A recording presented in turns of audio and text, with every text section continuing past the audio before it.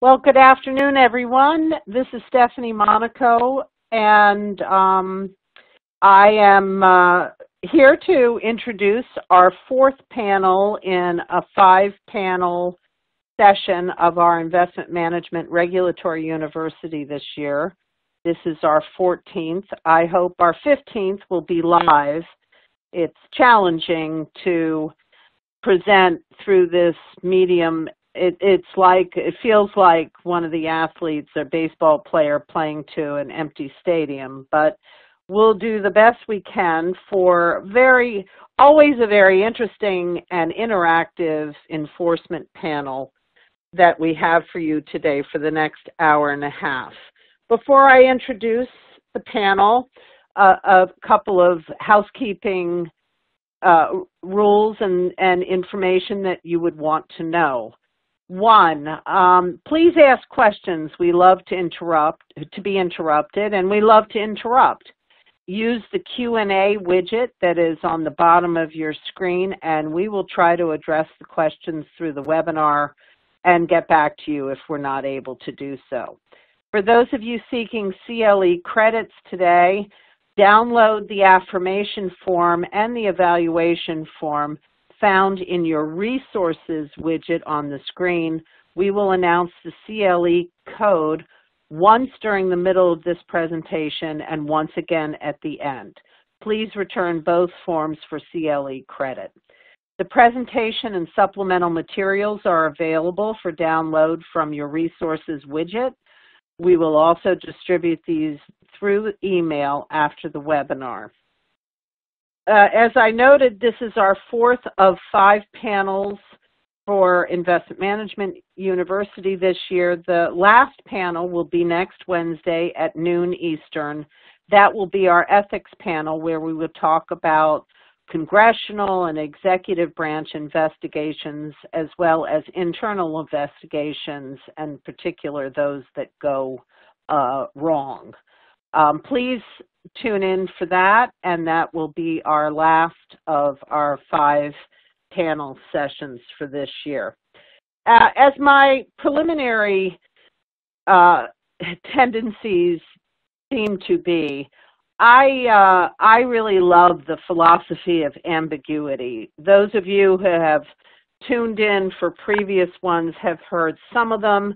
I have some others that I use from time to time because, again, if the law isn't ambiguous, I don't know what is. So, for example, in the category of intriguing, ambiguous thoughts, well, what was the best thing before sliced bread? And does the Little Mermaid wear an algae bra? Now that was an iffy one. I wasn't sure if I was going to do that one. Or if you try to fail but succeed, which have you done? Why is there an expiration date on sour cream? Can an atheist get insurance against acts of God? And lastly, and this is the one I love the most because in some respects it applies to me, one nice thing about egotists: they don't talk about other people. So with that, and some ambiguity that hopefully will be straightened out for many of you today where it comes to enforcement, I'm going to introduce our panelists for this session. I'm going to introduce all of them at one point because as those who have seen our presentations before where enforcement is concerned, and I don't know if it's just fundamental to litigators or not, but we do tend to interrupt each other. So I will give you an overview of our panelists, our partners today. First up will be Gina Parlovecchio. She is very new to Mayor Brown. We welcome her. She is a member of the Global White Collar Defense and Compliance and Regulatory and Investigations Practices. Previously, she was an assistant AUSA in the U.S. Attorney's Office for the Eastern District of New York, where she served as the chief of the office's International Narcotics and Money Laundering section. As a federal prosecutor for more than a decade, Gina has investigated, prosecuted, and tried some of the EDNY's most complex and sensitive high-profile cases involving money laundering and Bank Secrecy Act violations, mail and wire fraud, tax fraud, OFAC violations, etc.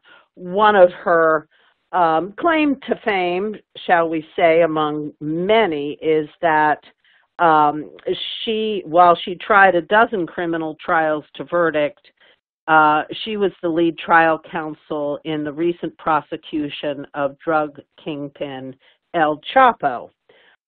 So glad she has joined us at Mayor Brown, and she will be covering DOJ interests in money managers. Next or throughout is our partner Matt Kluchenek. He is a member of our banking and finance group and the derivatives and fintech practices. He has an extraordinarily broad financial services practice. He's a counselor. He is a defender. He is a transactional and enforcement lawyer. And you all have heard from Matt before, but we're delighted that he has joined this panel. After Matt Kluchenek, not to be confused with another Matt, is Matt Rossi.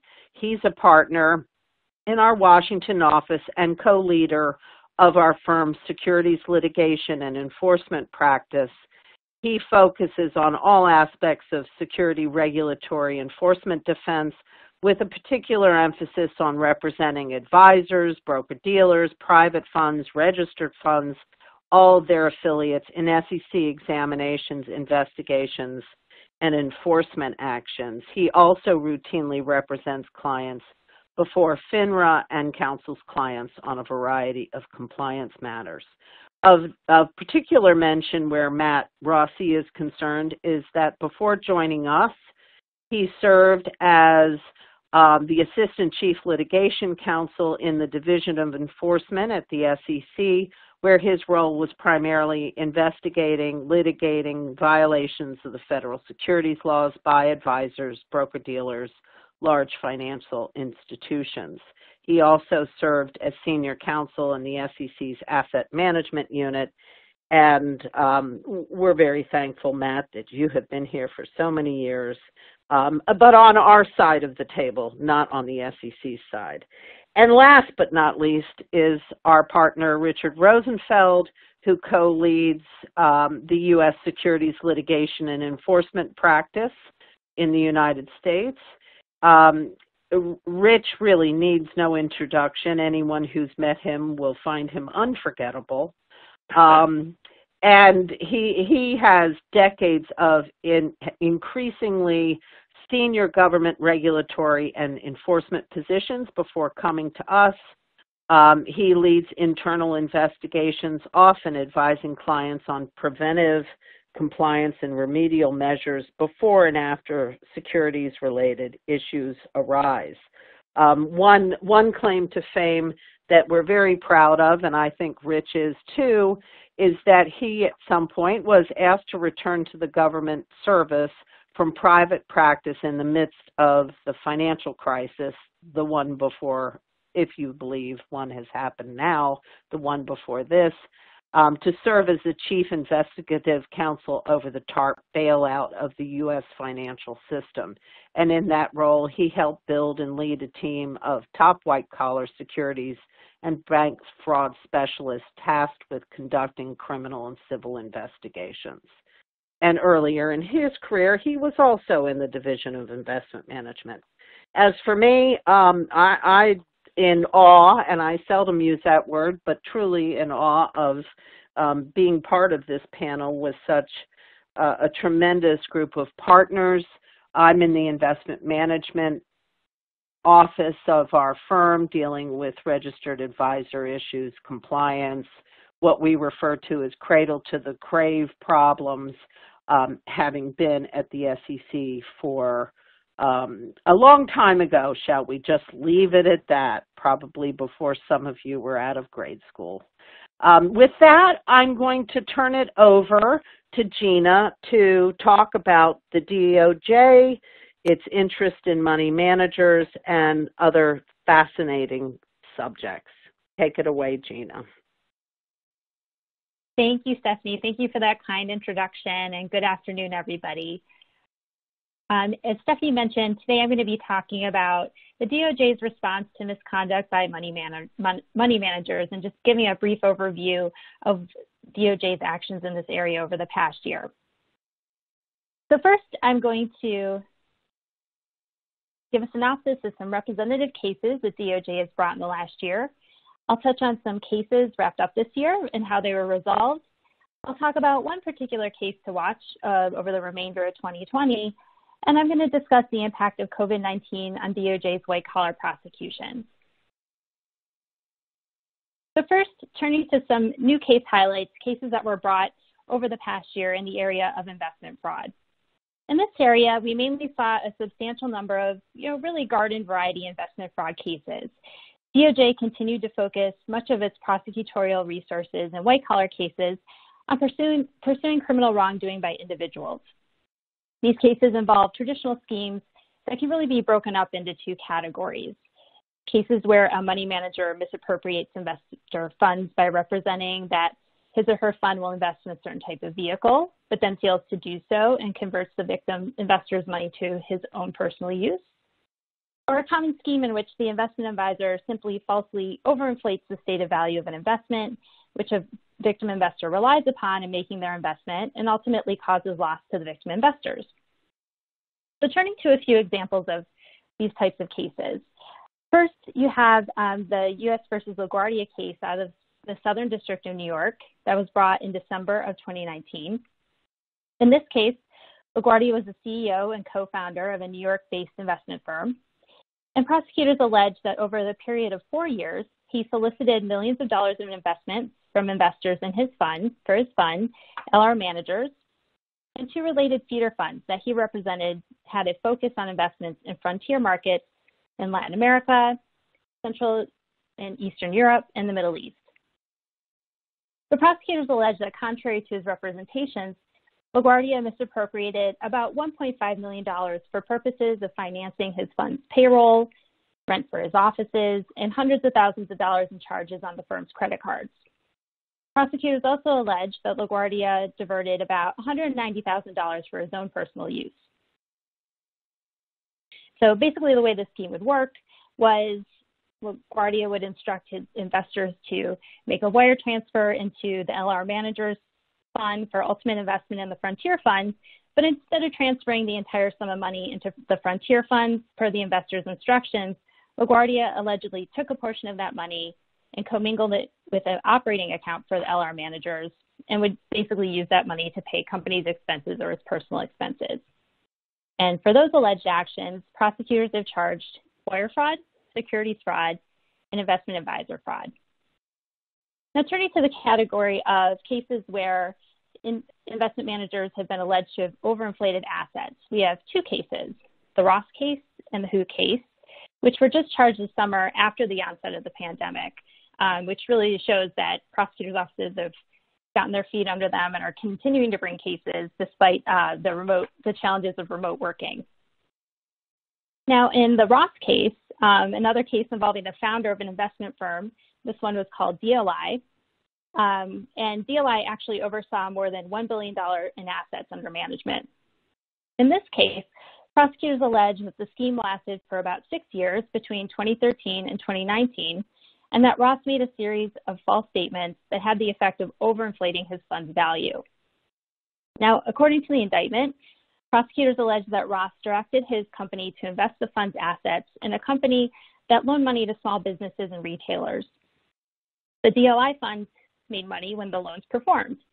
And prosecutors allege that rather than disclose that some of these loans weren't performing, Ross falsified monthly reports to make it appear that borrowers were making payments. But in actuality, the payments came from fee rebates given by the company originating the loans. Prosecutors claim that by lying about the true status of the loan, Ross caused DLI to overstate the value of these loans on the fund's books and fraudulently inflate the fund's value by about $300 million over the course of 4 years. As a result, prosecutors allege that Ross was able to collect millions of dollars in fees that he otherwise would not have been able to charge to his clients. And he has been charged in an SEC complaint as well. So that'll be a case to watch over the next year. Similarly, in the Who case, which was brought in the Southern District of New York over the summer in July 2020, we have a case where there was a little bit more of an elaborate fraud alleged. David Hu, managing partner and the chief investment officer of a New York-based investment advisory firm called IIG, was charged with investment advisor fraud, securities fraud, and wire fraud offenses. In this case, prosecutors allege that over a period of more than 10 years, Hu perpetrated a $100 million scheme to defraud investors in IIG's funds, including by creating fictitious investments and overvaluing investments used to generate funds to pay off earlier investors in a sort of what prosecutors term a Ponzi-like manner. Hu's fund, IIG, was an SEC-registered investment advisor that advertised itself as specializing in global trade financing, particularly in providing trade finance loans to small and medium-sized businesses. IIG's principal investment advisory strategy, including with respect to IIG funds, was investing in trade finance loans that it also originated. Now, in laying out its charges, prosecutors allege that from 2007 to 2019, Hu conspired with others to defraud investors in IIG-managed funds in a variety of ways. First, by overvaluing distressed loans held by the IIG funds, falsifying paperwork to create a series of fake loans that were classified fraudulently as positively performing loans and to otherwise hide losses, selling overvalued and fake loans to a collateralized loan obligation trust and new private funds established and advised by IIG, and using the proceeds from those fraudulent sales to generate liquidity required to pay off earlier investors, and again, what's called prosecutors have termed a Ponzi-like manner. In this case, prosecutors charged conspiracy to commit investment fraud and securities fraud and wire fraud. Now, in addition to these garden variety fraud schemes, we also saw that insider trading cases are still alive and well in 2019 and 2020. And it really has shown that, yes. Hey, this is Rich. Before you jump to insider trading, I had a question. It's only because of the times we live in now, I haven't been able to get to New York and have a drink with you and get to talk about the fact that you recently left the government from the Eastern District of New York. And one thing I know I and everybody on the phone call is always really interested in is inside baseball, is what the government is thinking and how they're thinking. And before we get to insider trading, just with garden variety fraud, I always say that, the government is always in the business of fraud. With this being specifically investment advisor or investment management fraud, is there any focus in your office? Have you heard, between the offices in New York City, a discussion about investment advisors or investment managers being an important topic? Is that a kind of thing that you think is going to be, continually ramped up? We're seeing it a decent amount from the SEC, but I was curious about hearing it from the DOJ side, and since you just got out, I thought I'd ask you. Sure. So I think prosecutors are always looking at cases that will help protect the health, as they see it, the health and of the U.S. financial markets and protecting investors. I think especially over the past couple of years, because of the administration, I think prosecutors are focusing their attention a lot more on individual white-collar cases versus some bigger institutional cases, mainly because that's coming from the top. So I do think that there is an increased focus of resources on investment advisors just by virtue of the fact that they're focusing more on individual wrongdoing versus more institutional cases. Cool. Thanks. Sure. So I'll just touch briefly on insider trading cases because I know we're going to talk about that more in this presentation. But last fall, we saw a big case taken down in the Southern District of New York in October 2019. And it shows that really I know after the Newman case came down from the Second Circuit a few years ago, there was some speculation about what this would do to insider trading. Will we see these cases brought anymore, or are prosecutors going to be more selective about it? I mean, I think what we're seeing is the cases are still continuing to be brought. And in this particular case, 6 members of a global insider trading ring that span from New York to France, the UK, Thailand, and Greece, and Switzerland, the prosecutors allege that a group of individuals, which included insiders at multiple investment banks, obtained material non-public information about publicly traded companies and provided that information, sometimes through middlemen, to securities traders who paid for that information to place timely, profitable securities trades based on the MNPI. In total, the stolen MNPI was used by securities traders to earn tens of millions of dollars in illegal profits. The Southern District of New York brought charges against the investment banking insiders, a close relative of a corporate insider, as well as securities traders who traded on that MNPI. But I think what was particularly notable about this case was the lengths to which the members of the ring went to avoid law enforcement detection. They even went so far as to use unregistered, what they call in the criminal prosecutor trade, burner cell phones and encrypted applications to communicate, which is almost like you would expect a drug ring to communicate with one another. So that was particularly notable about that case. So in addition to bringing new cases, numerous cases were resolved and reached sentencing over the past year, even despite the interruption with the pandemic and having to have courts move to remote ways of operating. And just starting with some of the cases, the first one is a case out of my old district, the Eastern District of New York, which was resolved by guilty plea this past November in 2019. And in this case, the guilty plea resolved the charges against one of the individuals who was the lead defendant in the Beaufort securities case. And this was if you've not heard about it before, this is a case in which prosecutors charged Beaufort Securities, a broker-dealer and investment management firm located in London that executed securities trades in the U.S. on behalf of institutional investors and private clients. Now, Beaufort was registered in the U.S. with the IRS under the Foreign Account Tax Compliance Act, which I'm sure you know requires financial institutions to identify their U.S. customers and report information about financial accounts held by U.S. taxpayers either directly or through a foreign entity. Now, the defendant who pled guilty back in November 2019, Kiriakou, had been employed as an investment manager with Beaufort Securities, which had been, the securities company had been on the government's radar for its role in a stock manipulation scheme, which was also charged in this indictment.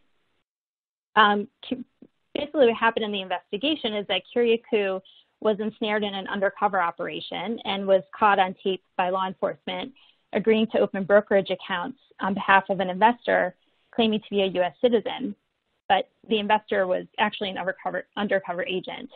Kiriakou opened the accounts for the undercover agent in the names of various international business corporations based in Belize, with Belizean nominees listed as the beneficial owners.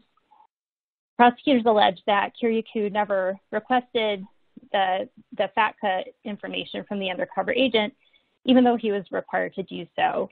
And so as a result of doing that, he was charged with conspiracy to defraud the U.S. And this is actually the charge that Kiriakou pled guilty to.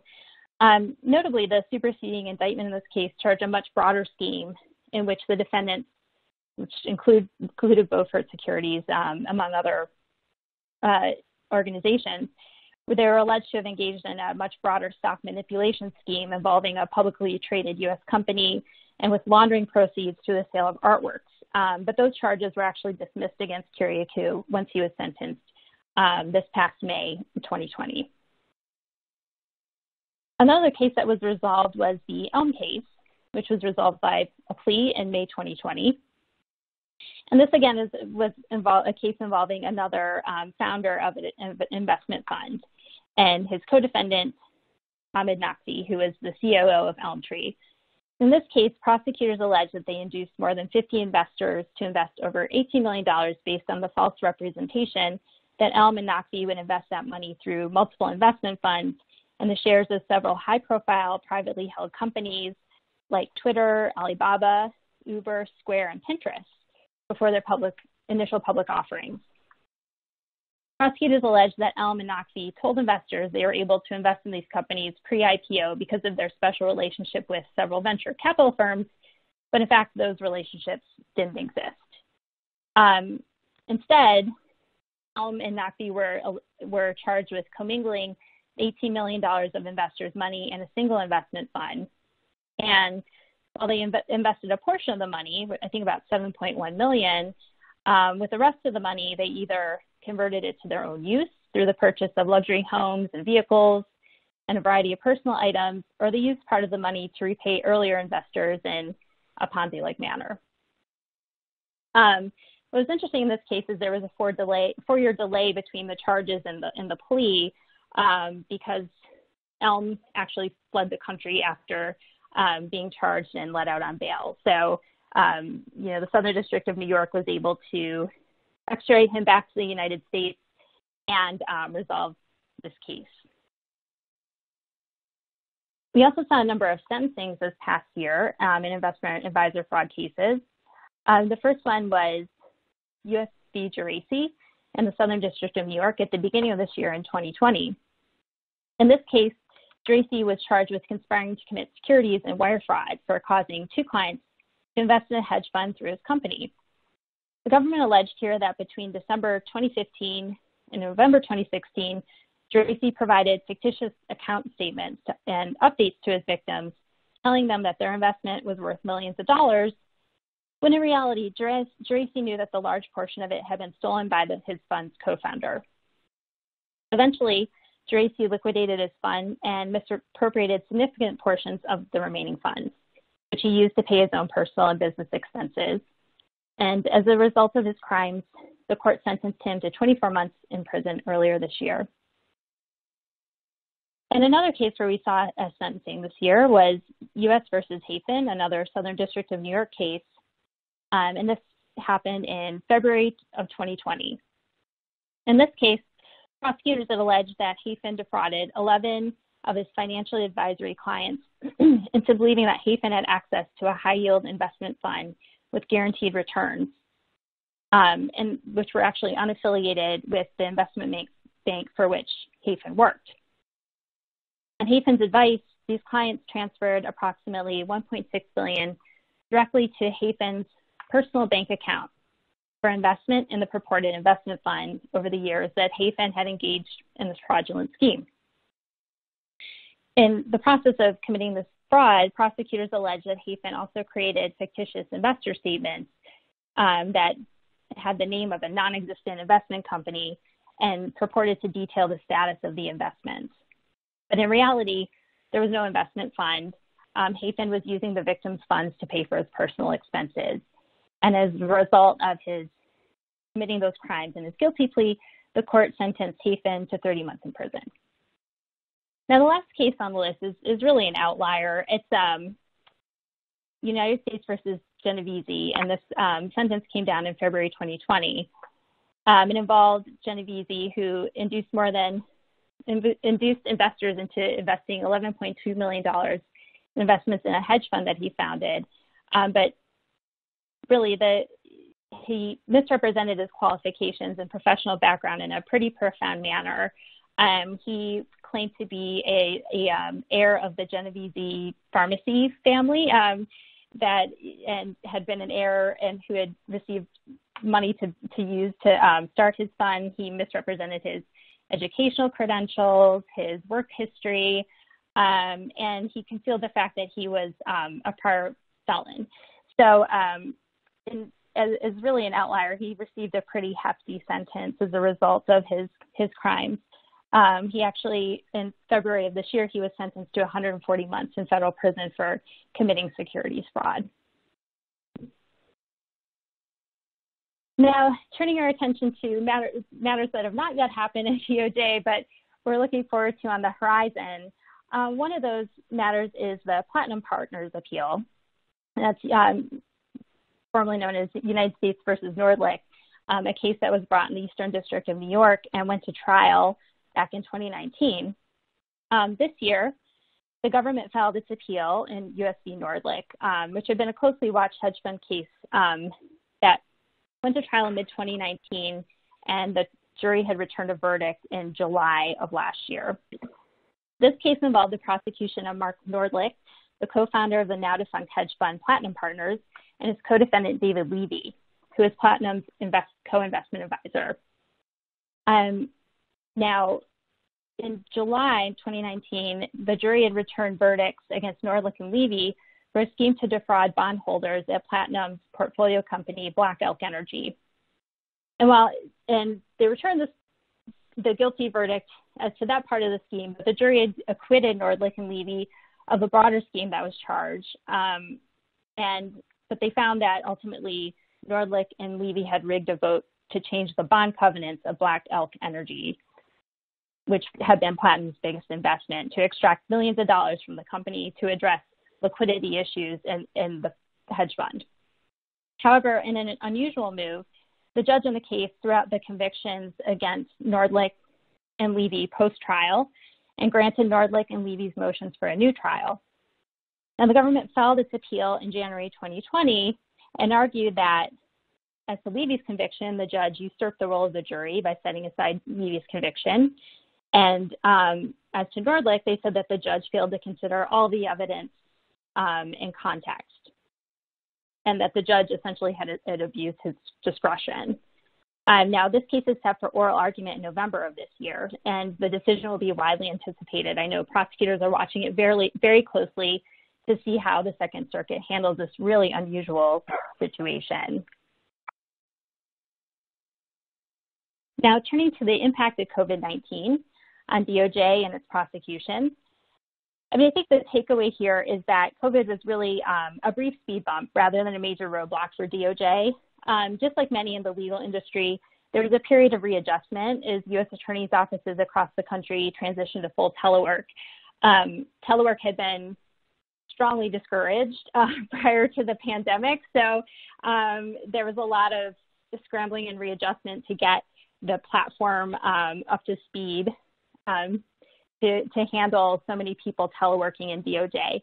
But really, after people got their feet under them, with the elimination of the time necessary for to do witness interviews in person or to go to court in person and sit in a courtroom all day, prosecutors are really freed up to refocus their efforts on building cases. And this really especially lent itself to building white-collar cases and what we would call paper cases. And, you know, prosecutions resumed. Federal courts adapted to doing hearings on teleconference lines and video conference. And U.S. attorneys' offices around the country, depending on the severity of the pandemic, were able to begin bringing back socially distanced grand juries to allow the continued investigation and charging of cases. Now, in the wake of the pandemic, we anticipate seeing more criminal prosecutions related to pandemic-related fraud, which I know we'll speak more about as this presentation goes on. But, you know, immediately after the pandemic hit, DOJ really didn't miss a beat in setting up a task force to pursue fraud cases related to things like personal protective equipment and price gouging. But similarly, you know, DOJ didn't waste any time bringing fraud charges related to the Paycheck Protection Program. There was a great deal of attention in the media put on the rush manner in which the PPP program was rolled out and the fact that it could create a lot of opportunity for fraud. And, you know, prosecutors were paying close attention to that. And to date, the DOJ has already charged more than 50 people with fraud related to the PPP program. Now, the charges are exclusively been against individuals, which, you know, encompass people who illegally spent PPP loan funds on themselves or groups of individuals who coordinated to defraud the program on a massive scale. But, you know, I anticipate over time the government will turn its attention toward institutional issues with corporations that had lapses in this area. I also anticipate that there will be continued focus on market volatility and how that is that exposes frauds that have been committed over a period of time, and I anticipate that could greatly impact investment advisors. Gina, it's Rich again. Yeah. So it's just that this format isn't my forte because I love to jump in and ask things. But I'm going to do it anyway. I know how that Matt Kluchenek and that Matt Rossi and I will get into a little bit of how the SEC is dealing with, not being able to do in-person testimony or interviews or have meetings or hearings.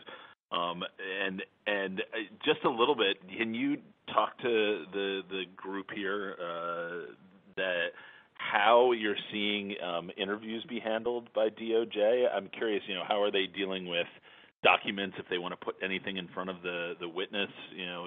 Just a little bit of logistics so people can understand sort of how it's working if they end up being a part of the process. Absolutely. So the government's preferred platform is WebEx, and so they've been conducting all witness interviews almost exclusively by WebEx. I know in some parts of it, was coming from the office in Brooklyn, which was ground zero for the pandemic, so they haven't been doing anything in person. But I know other parts of the country where maybe the lockdown wasn't as severe, they may be a little bit more inclined to do some things in person, maybe in a socially distanced conference room situation. But the majority of witness interviews have been taking place over WebEx. And so we typically would have one prosecutor sharing the documents over WebEx and then the other prosecutor asking questions. It's not an ideal setting for anyone because, the interpersonal dynamic is greatly altered. I think for prosecutors, it's tougher to observe credibility. But I think as time has gone on, they figured out ways to ensure that the person being interviewed is alone in the room, so they aren't sharing information. They've learned how to set up breakout rooms, so the witness can communicate with their counsel. So they're slowly adapting and figuring out best practices. But that's in a nutshell how those interviews have been taking place. Have there been Just any to supplement that? Go ahead. Yeah. So this is Matt Kluchenek real quickly. So from my experience on the defense side, we've done a number of depositions, interviews via WebEx, and a concern I've had is the ability of the witness to frankly look at fairly detailed exhibits on WebEx. And so what we've negotiated with some success here is having the government send us the exhibits via overnight mail. And then we agree that we will not open up the package except on the record during the WebEx presentation. So we're not getting a free look. And that has worked out pretty well. So that's one sort of alternative to trying to address the situation. That's great. I think everyone is improvising in this environment and learning to evolve their best practices. I was speaking to someone who conducted a witness interview recently who literally had the witness pick up their laptop and do a scan of the room to ensure that nobody else was there. And so we're all figuring out ways to ensure the best practices for accomplishing all of these things. Finally, just some quick takeaways. As I mentioned, most of the cases over the last year really include traditional investment schemes that we've seen over the years. There's not tons of new ground being broken here. DOJ continues to focus on cases as they happen abroad and touch on in the U.S. So really international in scope. COVID is, while a brief speed bump for everybody, has not slowed DOJ's pace. And we definitely expect to see more to come in the wake of COVID's impact on the economy. And with that, I will turn it over to Matt Kluchenek. Thanks, Gina. I have to say that was a really thoughtful and comprehensive presentation. Clearly, lots of issues and lots of activity. Thanks much. Hello, everyone. Welcome to everyone in the audience, and want to give a big thanks to Stephanie for putting together this wonderful program again this year. So I'm going to touch on some CFTC enforcement developments, and I'm pretty sure I said last year during the IMU that commodities enforcement was on fire. And I think I can say without equivocation, again, this year, commodities enforcement, for good or for bad, remains on fire. And on this slide here really would be, I think, Exhibit A to my remark, relatively recent testimony, the CFTC chairman to Congress, in which the CFTC chairman talks about more enforcement actions, more penalties, more large-scale matters, more accountability, more partnering with criminal law enforcement, which we'll talk a bit about, as well as, and I would add, significantly more whistleblower referrals and awards. And so, again, commodities enforcement remains very, very hot. Going to talk a little bit generally about the CFTC exchange enforcement capabilities, and then get into the meat of the presentation, which is some trends, some alerts. I talked about some of these last year, so it's an evolving trends, if you will. We'll expand on some ones we discussed last year, as well as some new ones. The takeaway from the next slide here is probably that which is at the bottom there, and in red, this might be Exhibit B. With respect to commodities enforcement remaining on fire, significant increase in civil monetary penalties imposed by the CFTC over the last year. That focuses on dollars, which are up almost 40%, but we've also seen in tandem significantly more imposition of sanctions in terms of suspensions or expulsions from the industry, as well as more restitution and more disgorgement. As some of you may know, Division of Enforcement within the CFTC is one of the largest divisions. Lots of lawyers, lots of non-lawyers, surveillance experts, economists. They really bring together a holistic team in terms of the nature of their investigations. The exchanges, similarly, really robust. Enforcement investigation units. They usually are called market regulation departments. Lots of individuals operate separately to avoid conflicts of interest from the for-profit exchanges. And once again, very, very active in terms of investigations and bringing cases. We also have the National Futures Association that, of course, applies to CFTC registrants, which are required to be members of the NFA. And of all the regulators we're going to talk about, the NFA is probably has been the most quiet, with the other ones, again, far and away more active. Last but certainly not least, you probably get a sense of this after Gina's remarks, DOJ continues to be very, very active with respect to commodities enforcement, more so than last year, more so than 2 years ago, and we'll see where things head. Right now, as we sit here literally at this moment, a jury in Chicago, Illinois is in deliberations in a commodities enforcement case called the U.S. versus Borley and Cheney. It involves two former big bank traders who allegedly engaged in spoofing, which gave rise to a charge, an indictment by the DOJ, and this is Main Justice out of Washington, D.C., for engaging in wire fraud. It was about a 1-week hearing. Yes, they actually got together in this COVID environment, 12 jurors. Interestingly enough, 3 of those jurors ultimately were excused because of potential concerns relating to COVID infections. So currently, there's 11 jurors in deliberation about whether or not these two traders engaged in wire fraud by virtue of placing spoofed orders or essentially bogus, non-bona fide orders in the marketplace. DOJ remains, yes.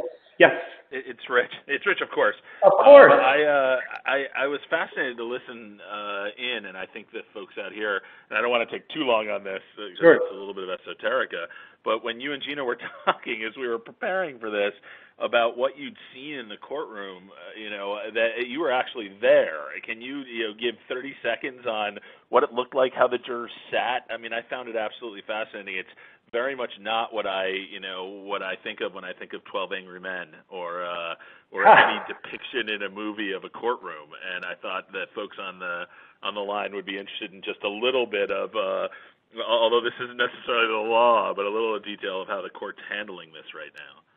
Yeah, great question, Rich. And to be honest, it's a bit surreal because for those of you who have been in a courtroom, and for those of you who have not, we all are generally familiar, I think, with the jury box, right, where you'll have 12 individuals sit almost shoulder to shoulder. And so, because of social distancing requirements, jurors have to be spaced out. And essentially, in the federal courthouse, what they've done is allocated an entire one half of the courtroom for the jurors. So you have something like 2 jurors in the juror box, and they're about 8 feet apart.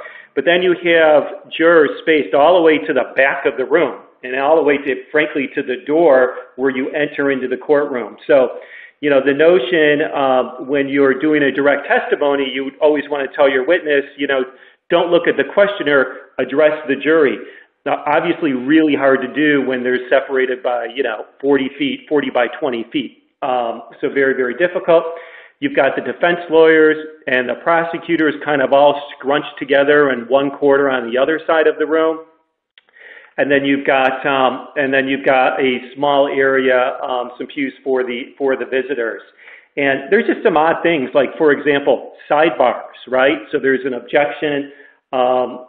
Judge says sidebar, or one of the counsels, and rather than seeing that sort of familiar huddling of attorneys with the judge, everybody puts on a microphone. There's static that is played for everybody else, so we can't hear what people are saying into the microphones on the headphones, and that happens fairly often. It's really distracting. But it's just part of the new environment, and we'll just have to see how this turns out. To my knowledge, I believe there's only been 3 jury trials now in the Northern District of Illinois in federal court, so they're still kind of figuring things out on the fly, if you will. But going to be interesting to see again how all this pans out. Amazing. Thanks. Sure. Okay, let's touch on some. Yes, please. Yeah. Oh, sorry, just one more question. Just briefly, did you get a sense of the attitudes of the jurors who are showing up? Are they more pro-defense, pro-government? Were you able to get a sense of that? So my takeaway would be, Gina, always difficult to say, right, pro-defense and or pro-government, especially given the seating arrangement. So can't look at the jury box, can't see all their faces and expressions. Because here, just given the spacing, really just difficult to even read or see expressions. But it did appear to me that at least a few of them appeared as though they did not want to be there, perhaps for obvious reasons. And even that aspect alone, and Gina, you could speak more about this, but that's got to factor into, how things ultimately will play out if jurors are frankly in a relative rush to get on with things. And a judge who also is very mindful of the added imposition on jurors to keep things moving along. And Gina, you'd have more experience in that respect, and if you want, feel free, of course, to touch on that. But it seems to me that that's going to be an important dynamic. Oh, definitely, and especially in complex cases like this. You always want the jurors to take plenty of time with the evidence, and so that is something that everyone will have to take into consideration, and whether to push these cases to trial during COVID. Right.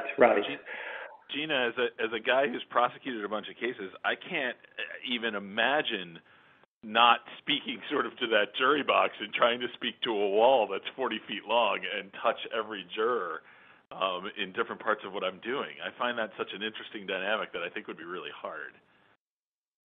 Oh, absolutely. Especially for closing arguments. I'm sorry. Yep. Oh, definitely, because as a prosecutor, you're weaving all the facts together, and you can't really see how it's landing if you're turning from one corner of the courtroom to the next. I just can't even imagine how difficult that must be. Yeah, it's amazing new day. New day is right. Well, great questions. Okay, so the next couple of slides identify various enforcement trends, things I call alerts, observations. I'll touch on a few of these, not all of these. The first one there, which really we just talked about with this federal trial in Chicago, but the idea here is it seems like with respect to almost any type of wrongdoing outside of, reporting and record keeping, there's a consideration by the regulators, the civil regulators, as to whether or not they can use their relatively broad anti-fraud authority to bring a charge for fraud, manipulation, disruptive trading practices. We've seen definitions of manipulation and disruption just continually expand. The CFTC has been successful in terms of obtaining significant, meaningful consent orders, and so no surprise when that happens to see the envelope being pushed. Block trades, block trades have become, to some extent, have always been a popular way to transact in futures contracts, and block trades are really, in a nutshell, off-exchange, bilateral, prearranged, negotiated blocks or bunches of futures trades. So they're bilaterally negotiated, the parties agree to a price, and then they submit that to the exchange. This is in contrast to clicking a button or firing an algorithm that actually transacts real time in an exchange market. And so block trades, particularly amongst institutions, a lot of fund managers have become very popular. And perhaps as a result of that, there's been a significant increase in enforcement actions around how these things are priced, how they're reported, even how they're negotiated, whether a certain practice called pre-hedging occurs, and there's a lot of details, and so this has become a bit of a minefield. The next one, individual accountability. We talked about this last year, continues to reign supreme. Really, really big deal here. I would say, at least in the context of commodities enforcement, there continues to be a focus on large names, medium names, and small names, and so entities are certainly not being left out of the equation, but identifying the relevant individuals and bringing actions against those persons remains a paramount consideration for the regulators. We've also seen, and this is particularly, since we spoke last year, a large number of enforcement actions by the CFTC centered on swap dealer conduct and swaps more generally, and particularly in the context of business conduct practices. Things around what's being disclosed to customers, is it done properly, is it done comprehensively, is it done in a misleading fashion, so on and so forth. And so we've seen dozens of such enforcement actions, and there are many more investigations in the pipeline. Spot market enforcement, the CFTC continues to seek to brand itself as the cryptocurrency enforcer, along with the SEC and some others, but the CFTC has not been shy in terms of using its anti-fraud authority with respect to spot commodity transactions. So, for example, if there is Rich and I enter into a bilateral Bitcoin transaction, and if there's a misleading aspect to it, then the CFTC can and has shown a willingness to bring an enforcement action with respect to such conduct. The role of self-reporting and cooperation continues to be really important in terms of the calculus. If you identify wrongdoing, it's really important that an assessment about whether to self-report it is made early on. If it occurs after the regulator finds out about it, or is perhaps notified by a whistleblower, just not going to have anything close to the potentially beneficial impact than if it's self-reported to the agency without the agency having any knowledge whatsoever. Matt, I know yes. You and I discussed this last year at IAU. Yeah. Spend at least a little bit of time discussing it again this year, because I've had another matter, and I brought up one last year. I've had another matter where an individual committed fraud by inflating numbers in the systems of a broker-dealer. So admittedly a little bit different, of a broker-dealer in which it inflated his own bonus. It was caught on a Friday. The broker-dealer terminated the individual before he walked in on Monday, had fixed everything, took a $2.5 million hit, and had self-reported by Monday afternoon to FINRA that had happened, and the individual who was terminated, of course, brought an arbitration and whistle blew to FINRA that it was wrongfully terminated. FINRA began and is in the midst of an investigation against the entity, which I find appalling. and eventually, we are in the midst of rising it up the chain, and I think we will get there, and they will turn their guns back in the right direction. And remember, I'm a defense attorney, so everything I just said is how we view the matter, but I feel pretty confident in it. But that's a case where they, without speaking to counsel, but I think, very understandably felt that was something they needed to report to their primary regulator, and were shocked to find that they did that and almost immediately had an investigation into themselves, and were remain fairly unhappy about that. There's a risk there, and I know you on the other side of that, and you talked about it last year, have had some great success with early self-reporting and cooperation, and I wanted to sort of throw that out there and let you juxtapose that a little bit on some of the actual self-reporting, or a real live self-reporting issue that you've had. I know there's a couple that you had where you've had great success, and I thought that might be illuminating for folks a little bit.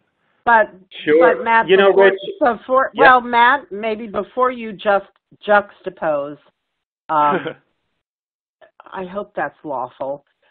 Before you do that, I just want to chime in myself. I generally frown upon self-reporting. I'm sorry, but after so many years of doing it, while our batting average is pretty good, and the SEC, self-reporting to the SEC has more or less had good results, I just don't trust the process. However, we're aware of a case that is going to come out. Lots of cases come out on September 30th, the end of the SEC's fiscal year, and a bunch are about to be released, one of which we're aware of, where there was self-reporting. Disgorgement was involved, but there was no fine imposed. And in fact, this kind of reiteration of the SEC's appreciation and how they handle situations where there's self-disclosure to the SEC was reiterated by Stephanie Monaco last week when she made some interesting remarks on the Division of Enforcement. She is co-director of enforcement, and she reiterated that their process now seems to be, if you self-report, they largely are inclined not to impose fines. That's a big deal if it's true. That's a big deal if it's true. That's the major issue. I actually greatly respect Stephanie. Matt and I have been in front of her many times. I think she's very smart, very thoughtful, and was a defense attorney for many years. So it does, along with her soon-to-be ex-head of enforcement. I think they are very thoughtful, and I would love to hear that that's true, Stephanie, and filtering down, because I think that's the way it should be. I just don't think that's the way it's always played out, and that was sort of what I was talking to Matt Kluchenek about, because I think he's had some great success doing it as well, and that's something that you have to think of, as Matt is pointing out, very carefully, I think. Well, I was just going to make a snide remark that the SEC, when they make their speeches, they take a couple pages out of some of the respondents on their on the cases that they pursue. And I note that in her speech, she provides statistics. Normally, it would be on an annualized basis now that we're approaching the end of the SEC's fiscal year, but instead, she kind of shaded things and decided to provide statistics based on the entire tenure of Jay Clayton's chairmanship. So, you know, she's a little slick too, but, and I have to remain clearly a doubting Thomas, where, you know, it is reminiscent of the old expression, you know, we're the government and we're here to help you. Who buys that stuff? Who believes that really? Now, yeah. Matt, go ahead. Yeah, no, all good stuff. I mean, so I think it does cut both ways, but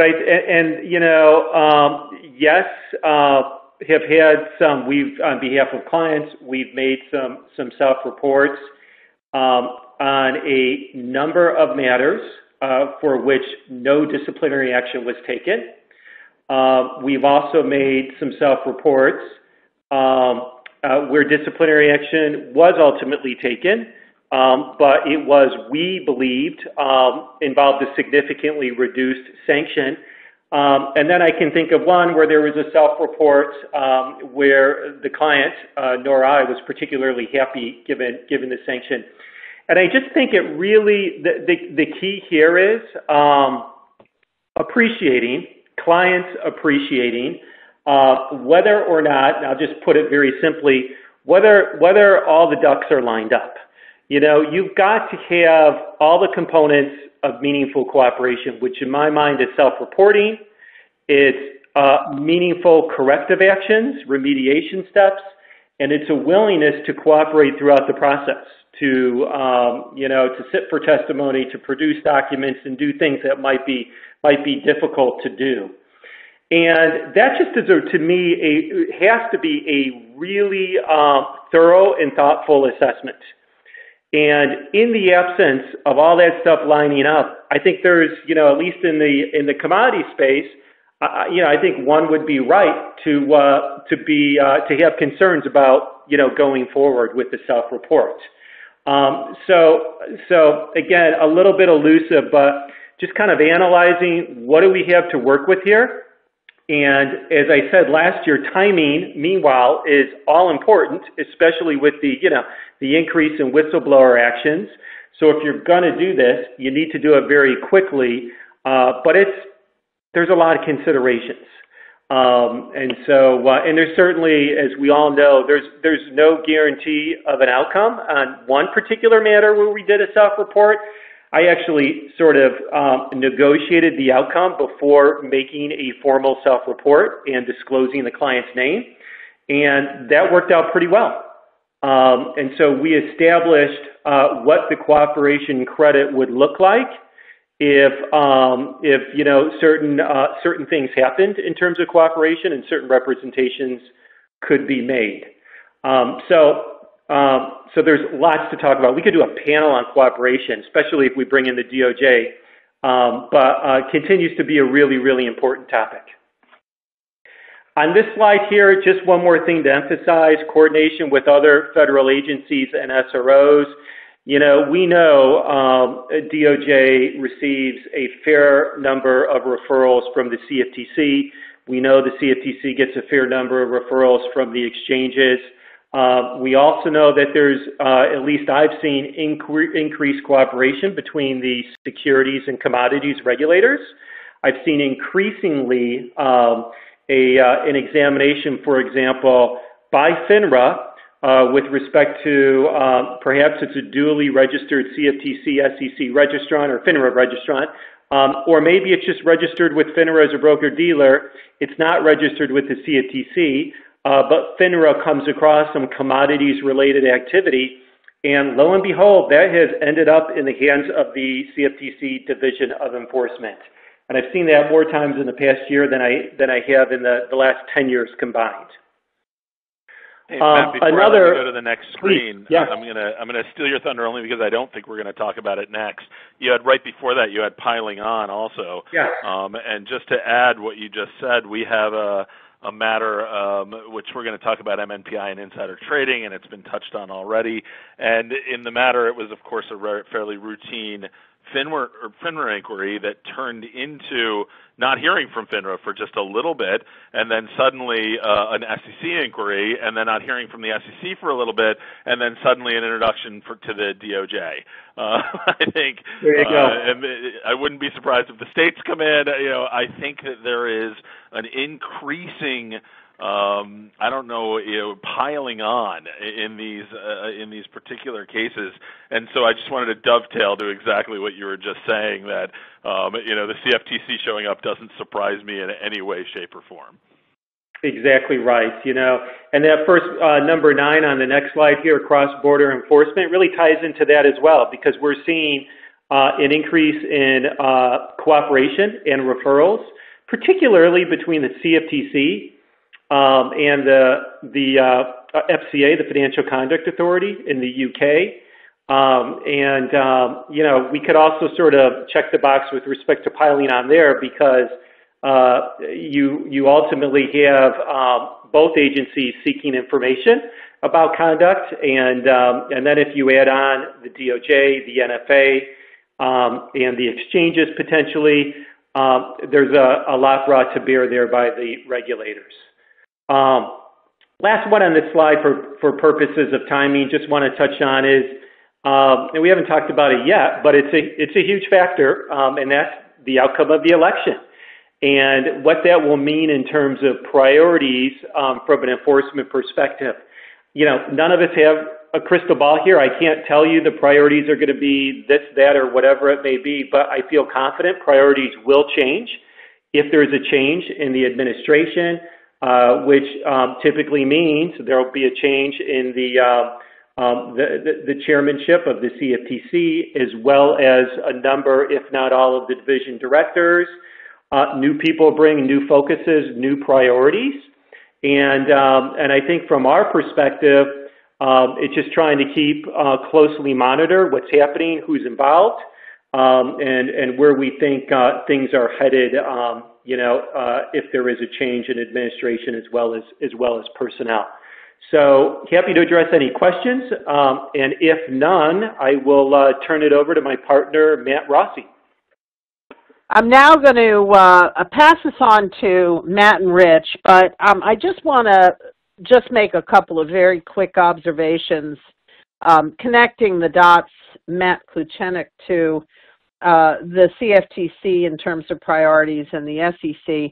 I made note of Stephanie Monaco's speech last week. Just to be more specific, of course, she's boasting,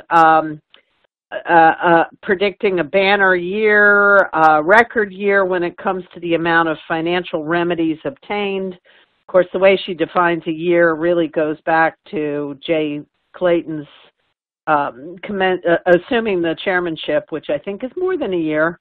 Never mind.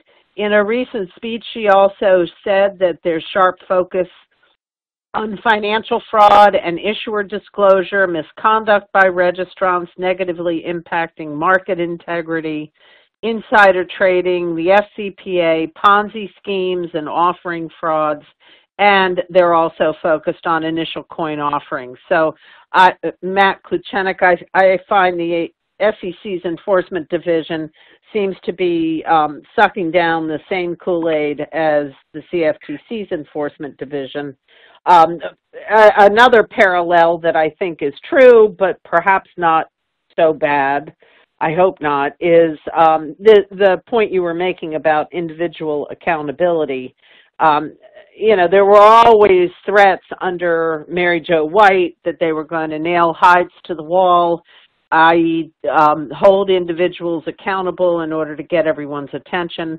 I think that was more bark than bite.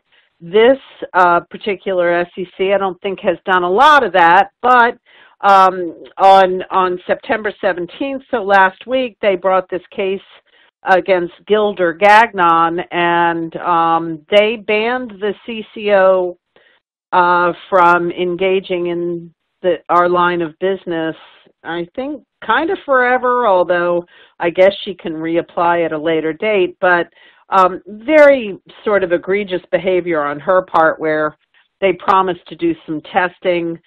She didn't do it. The compliance office didn't do it. Yet when the SEC came in, she kind of fabricated and made some tests up. So in case anybody has any doubts, that's not really going to go over well with the regulators, and they would hold a person doing that individually accountable. But Matt, what else is interesting? Well, there's a number of different things, and I think, Steph, to your point about charging individuals, in my experience, they always make noises about that and rarely do it. But the case you just described will always get an individual charged if you're providing knowingly false information to the SEC or falsifying documents. That always is enough, and that's conduct that's easy tied to an individual typically. Other areas that I think the SEC is going to be interested in addition to what we've talked about already, can be found in a risk alert that OC provided, laying out deficiencies that they saw among managers to private fund advisors and managers to private funds. OC is always, the exams are always a rich source of referrals, and the exam staff says that this particular risk alert is intended to provide private fund advisors with guidance in reviewing their compliance programs, but it also provides something of a roadmap of the kind of enforcement cases that the SEC is going to be looking into. Those topics that are mentioned in the risk alert include conflicts of interest, fees and expenses, and policies and procedures relating to material non-public information. And I've got a couple of examples of those kinds of cases, and also a few others like performance advertising and use of solicitors that the SEC has brought recently, that I think are the kinds of things that enforcement is going to be looking at. And hey, some Matt, of these issues Rich. are, yeah, Rich. Before we go into there, and I think it's obviously our first slide that is up on the screen. I think just adding in a couple of things, obviously insider trading and fraud is always something the SEC is going to look at. But the one last thing, and we're going to talk about it in a minute, so I don't want to go very deeply into it, that everyone should be aware of is outside of those alerts, everyone, the CFTC, the SEC, DOJ, have all stated publicly, and I think they have to, that anything related to stimulus, anyone who took money, anyone who applied, any financial institution who assisted with the process is going to be under a pretty high level of scrutiny. And that's certainly there, as Gina discussed when she was speaking, they're picking off, DOJ is picking off the low-hanging fruit, people who created completely fraudulent companies and went and grabbed, a bailout for their employees that don't exist.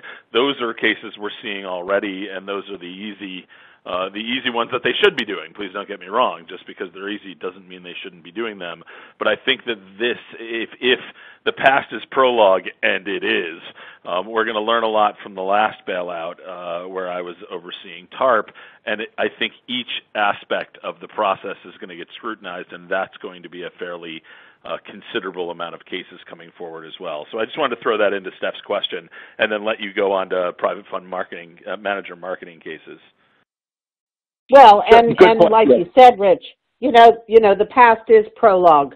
We've had these extraordinarily volatile markets, and it's affecting the performance that is being used by marketers, particularly of active managers, in a masked kind of creative, artificial way. For example, here's what our performance would have looked like had the pandemic not occurred. Well, you got to market yourself somehow. Nice try. Go ahead, Matt. So, I think all good points, and the stimulus issues we're going to get into in just a minute. But some of the other issues that I think enforcement's going to be looking at are illustrated by a tale of two Ceteras, two cases involving Cetera, one involving Cetera investment advisors in Illinois, and another involving Cetera advisors in Colorado. Cetera investment advisors was charged with violating the cash solicitation rule 20643, which generally prohibits registered investment advisors from paying solicitors a cash fee for solicitation activities unless, among other things, the solicitor furnishes a written disclosure identifying the advisor and the solicitor, describing the nature of the relationship, and specifying the terms of the solicitation arrangement, including the compensation. And at the end of last year, the SEC brought an action against Cetera for violating that rule. Cetera's predecessor paid cash fees to hundreds of banks to solicit investors as clients for Cetera without the required disclosures in writing or even orally providing the information that's required by the rule. During an exam, the staff pointed out the deficiency. Cetera's predecessor insisted that it didn't need to do that. The exam staff took issue with that, and Cetera's predecessor made minor changes, like including in its investment advisory agreement a statement that it shared fees with the bank, but without stating that it was for solicitation activities. Cetera then acquired its predecessor. The exam staff showed up, pointed out the same deficiencies. Cetera still didn't fix it, so it got a visit from enforcement. And enforcement charged it with violations of 20643 for failing to comply with the rule. And I think that's something that the SEC is always going to be looking at, and they see violations of the cash solicitation rule as essentially a conflict of interest and a fraud on prospective clients who may think they're getting a disinterested referral from a solicitor when in fact it's a conflicted recommendation from a solicitor because they're receiving cash from the advisor. And I think they're going to continue to be focused on that, even if the proposed amendments to the rule are adopted, which sort of expands the reach of the rule to cover other forms of compensation, not just cash, although in other respects allows the disclosure to be made by the advisor rather than directly by the solicitor, as is currently required now. Performance advertising is another one. The old Ironsides Energy case was brought recently. They paid $1 million in penalties for using marketing materials that contained a misleading track record. The fund itself, advised by Ironsides, stated that it would invest in direct drilling investments and standalone private equity investments, but would not invest in other private funds. At the same time, in the marketing materials, Old Ironsides provided a track record for its principals with their past management of portfolios at a prior firm. That track record included in it private fund investments, exactly the kind of investments that the current fund was not going to use, and didn't adequately disclose or didn't disclose at all that difference. It simply reflected the private fund investments as a direct drilling investment of the type the current fund was going to make, and that made a significant difference to the reported performance in the track record. As a result, the SEC found they violated Rule 20641, prohibiting the use of advertising containing untrue statements of material fact or omissions. The firm was also charged with violating 20647 for having an inadequate compliance program with respect to preventing misleading advertising.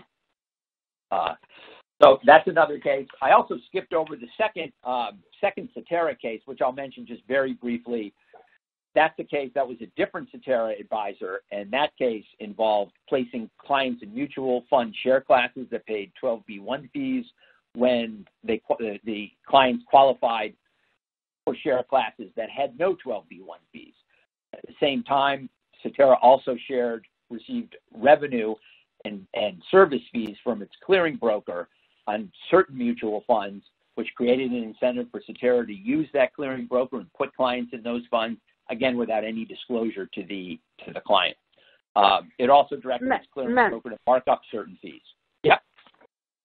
Matt, I just wanted to ask, connecting the dots again, inappropriate share class cases have been kind of consistently brought for the past couple years. I think last year or the year before we talked about the 78 share class cases during that period when enforcement said, come forward and we won't impose clients. Of course, that has expired. So what do you think? I mean, all three of us, you, Rich, Matt, I, have differing views on self-reporting.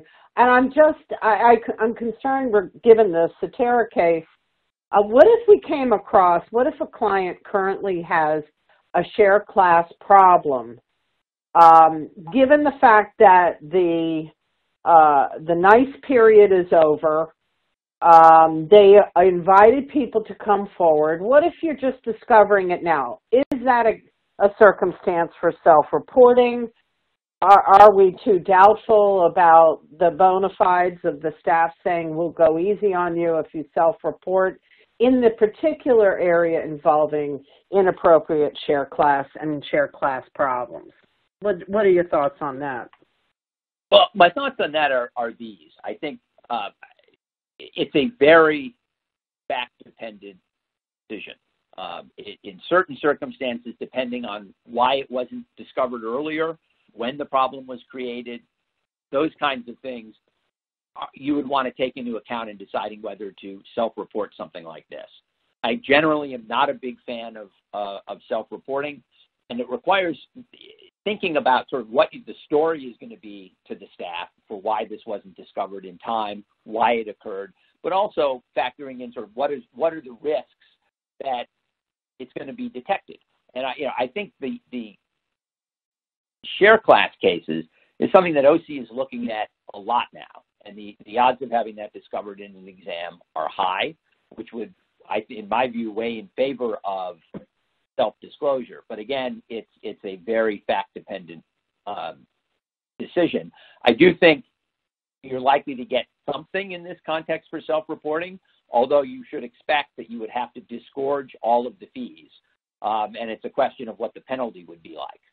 And you probably would get, I think with the current staff, I think there's a reasonable chance, not a guarantee, a reasonable chance you could get at least a somewhat lower penalty than you might otherwise get. But I also think, as Rich pointed out, the two heads of enforcement have long experience as defense attorneys. And we've had good success sitting down and talking with them in certain cases, getting them to see things from a defense point of view, or at least understanding that, and more receptive defense arguments than certain defense arguments than directors in the past. And so I would feel a little bit more optimistic of getting some kind of a break in the right kind of case from the current administration than of the enforcement division than in past years. I don't know, Rich, do you have a view? Of course. I think that one of the things we talked about at the time, and Stephanie, I know you talked about this with us as well, was that you're almost certainly going to get a case, right? If you self-reported, even though you would get, we thought, much lower issue or penalty or whatever it may be, that you would have to disgorge fees. We all agreed on that. But most of the clients that even might have had an issue were planning to do that or were already doing that. It was more of a question of having the negative press of having the case be brought against you, especially in circumstances where we didn't necessarily see the enforcement division coming on the set of facts we had before us. And so that became a real, as you say, fact-intensive balancing act.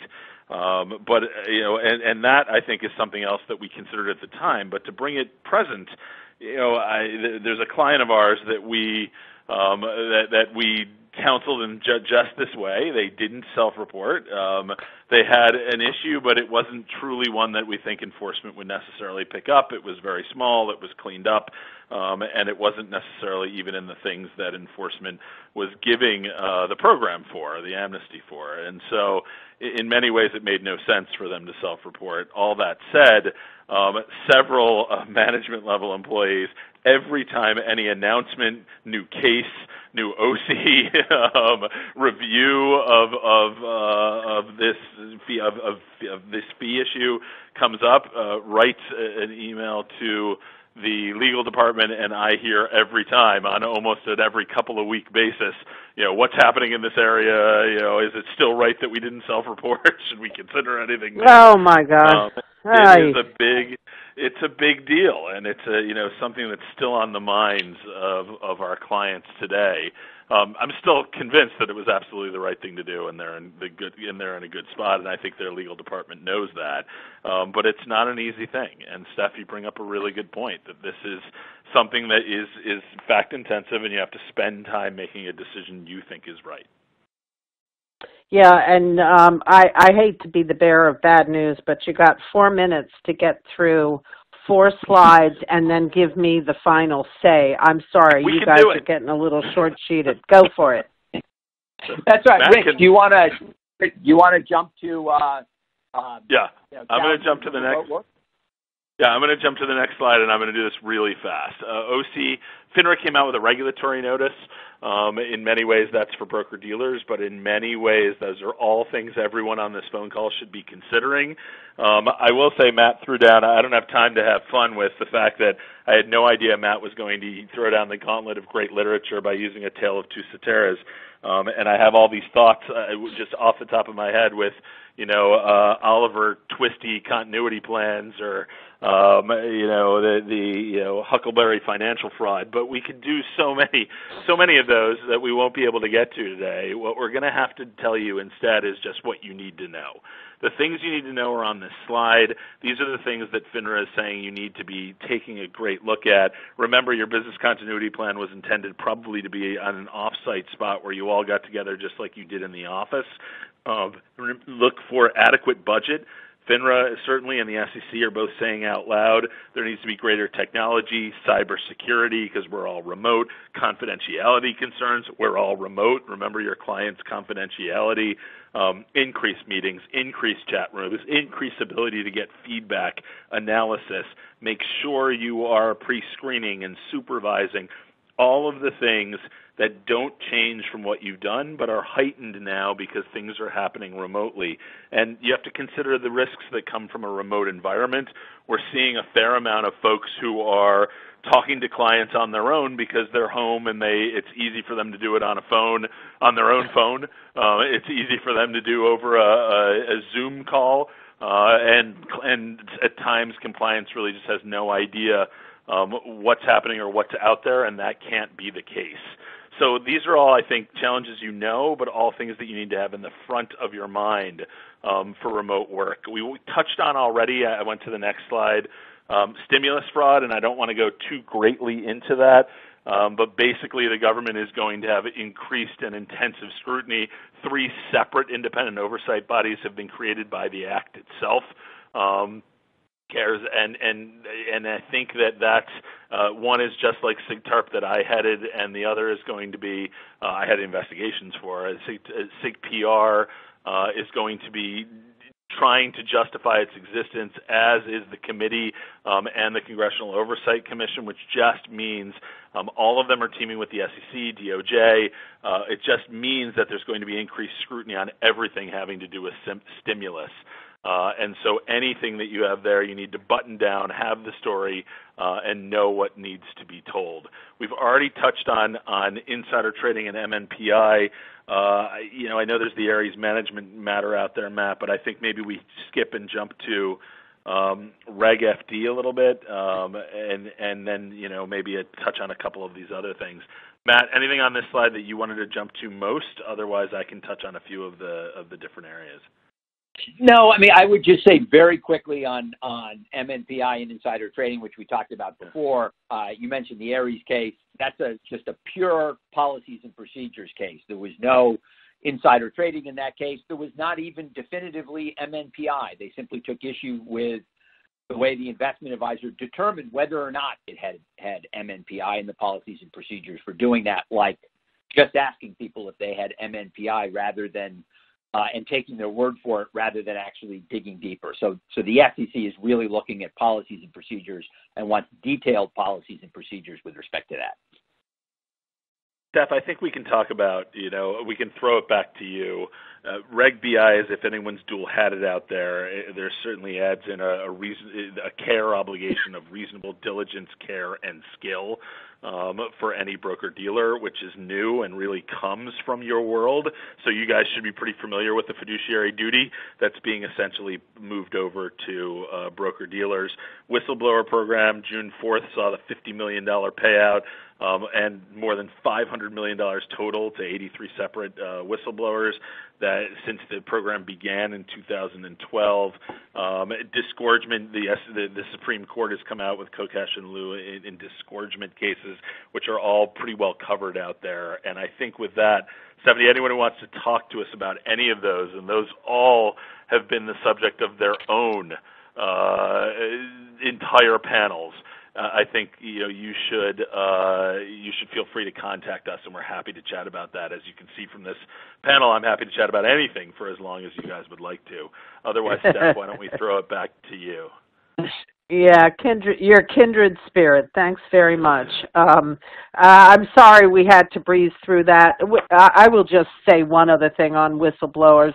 The SEC is doing everything possible, including somewhat advertising the high awards that they are paying in order to bring whistleblowers out more and more. I think in Stephanie Avakian's speech, she said this past year or since COVID, they've had 13,000 calls.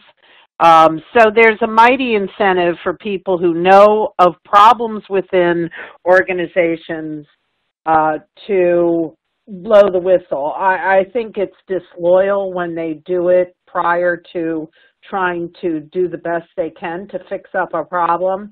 I think it's appropriate when they've tried to do that and there are potatoes in the ears of upper management. Those are my 2 cents worth. So, and for my final words, throughout this program, each of the particular panels, I have shared a few of these amazing results of Scrabble experts who got together and said, well, we're all at home, so let's do something interesting. And they shared among themselves a number of words or phrases, and the rules were you had to re-scramble but use every single letter in the original and come up with something else. So for my final 3, if you've been on these panels, you might want to write this down because it's truly amazing. They took snooze alarms, and when they re-scrambled, came up with alas, no more Z's. They took 11 plus 2, re-scrambled the letters, and came up with 12 plus 1. And what they say is the pièce de résistance. I don't happen to agree with this because she's really wonderful. They took mother-in-law, and the result of re-scrambling mother-in-law was woman Hitler. I'm just saying, I don't feel that way about my mother-in-law, but I found these scrambled words to be really amazing. If anybody wants the full set of them, please email me and come back next week for our final IMU, which is our ethics panel. We hope we'll be able to get ethics credits to those who come. And lest I need to entice you more in my Scheherazade 1001 Night methodology, I've saved my most interesting and funny material for the end of the last panel. Everyone stay well. Thank you so much for joining us today. Take good care. Thank you on the panel. It was terrific. Bye-bye.